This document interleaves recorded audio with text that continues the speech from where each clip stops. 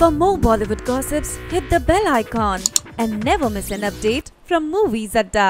Guys, जैसा कि पूरे वीक में एक वर्ड को लेकर यानी अपब्रिंगिंग वर्ड को लेकर हर कोई डिबेट करता हुआ नजर आया, वहीं सलमान ने भी वीकेंड का वार पर इस वर्ड को यूज करते हुए श्रीसंत को ये एक्सप्लेन किया कि उन्हें किसी के लिए भी अपब्रिंगिंग वर्ड यूज नहीं करना चाहिए। क्यों?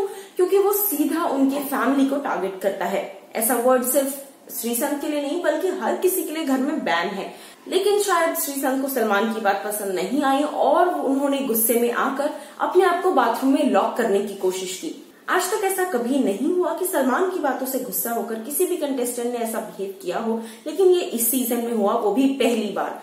मैं ये कहना चाहूंगी श्रीसंत, अगर आपको इतना ही बुरा लगता है किसी की भी बातों का, तो शायद आप इस गेम शो को ज्यादा देर नहीं एंजॉय कर पाएंगे, आप इस गेम शो में ज्यादा देर नहीं टिक पाएंगे। क्यों?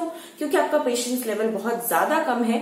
कंटेस्टेंट्स तो दूर की बात है, जब आप सलमान की ही बात नहीं सुन पा रहे हैं, जबकि सलमान जब वीकेंड का वार एपिसोड लेकर आते हैं तो वो हर बार एक ऑडियंस का पर्सपेक्टिव लेकर आते हैं कि पूरे हफ्ते घर के अंदर जो इंसिडेंट्स हुए हैं उस पर ऑडियंस बाहर से क्या रिएक्शन दे रही है, ये सलमान आकर बताते हैं वीकेंड का वार पर।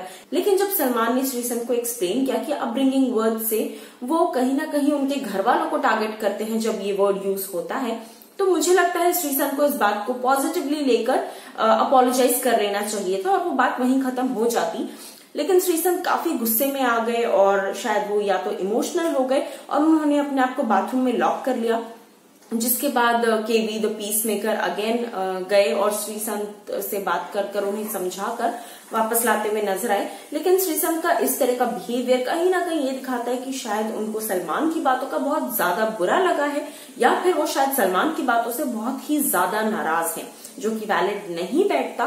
क्यों? क्योंकि सलमान जो भी कहते हैं वीकेंड का वार पर आकर, वो बाहर के ऑडियंस के पर्सपेक्टिव से कहते हैं। अब ऐसे में ये बिहेवियर सलमान को शो करना was not right at all.